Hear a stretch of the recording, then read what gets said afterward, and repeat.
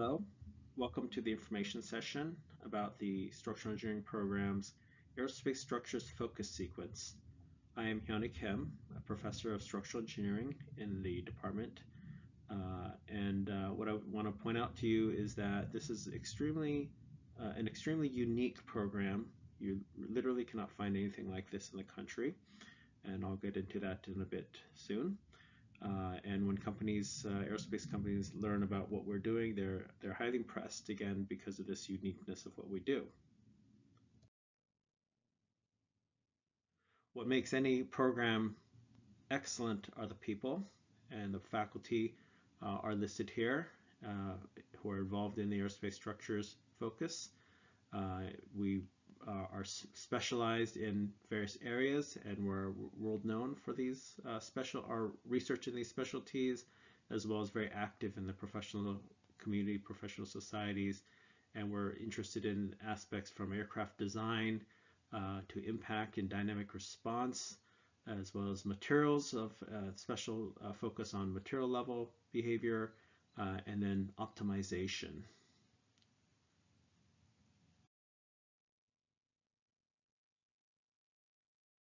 A very unique aspect of our program are the courses. In addition to the core courses that all structural engineering undergraduate students take, students within the aerospace structures focus sequence would take this set of courses starting in their junior year or the third year, the year before you graduate, aerospace structures and design. This is a 2-quarter sequence. And then typically in your senior year, you take these courses, and this would be what's very special that most programs in the country do not do, or I would say almost none of them do this class, but we do, all students take composite structures, learn about composite materials. All students will take aerospace structures repair, which is really a course related to how do you join different portions of the structure together using adhesive bonding or bolted assembly. How do you predict failure and design those efficiently? And then a very special course sequence we've created is the capstone design. And that's the set of 2 courses that you take in your final year.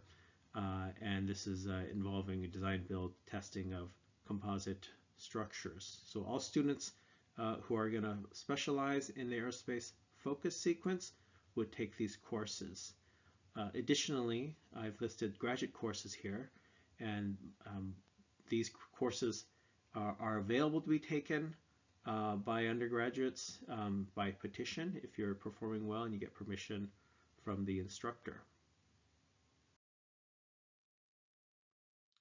I'll talk a bit more about the capstone design course, and that's something that we've put together that focuses on applying everything you've learned from the previous coursework, as well as not just in the aerospace focus, but also including the core courses, and applying it into hands-on design, build, and test. And we're transitioning this even into fly.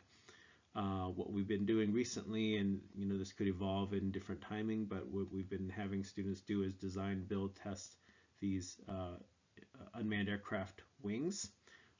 Here's a photo of this, and this is a 2-quarter sequence course, right? So basically 20 weeks of activity involved.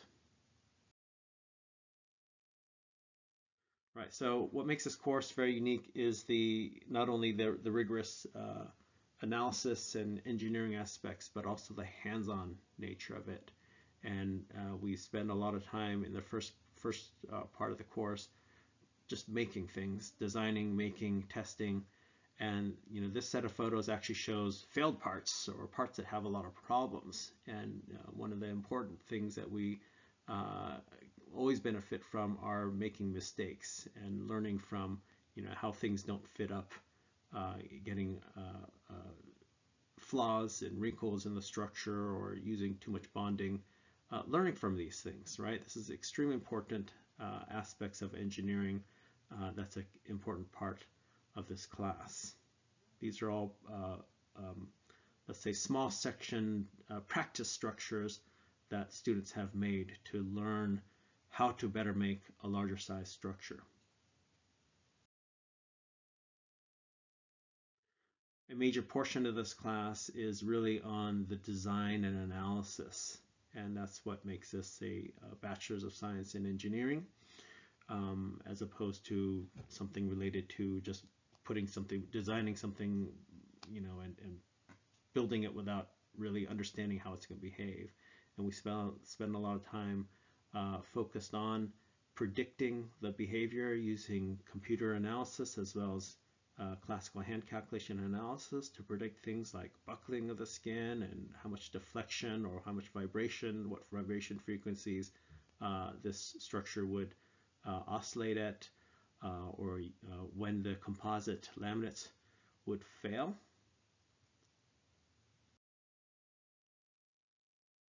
Another major portion of the class is this actual fabrication and assembly, and learning how to create tooling to make these structures, learning how to put the structures together and achieve good quality, achieve good fit up.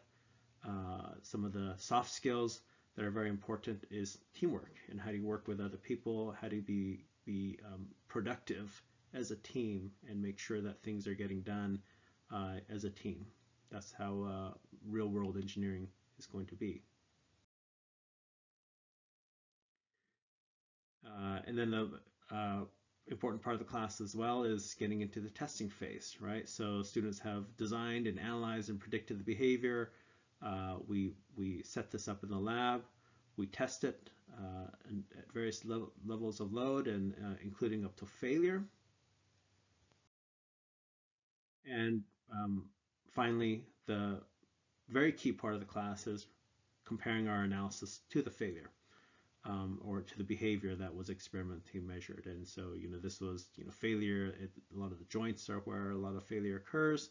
Can we predict that? And the modeling can match to these predictions pretty well if done right. So that just gives an idea about the overview of what the aerospace structures focus sequence looks like and what you would see as an aerospace structures focus sequence student.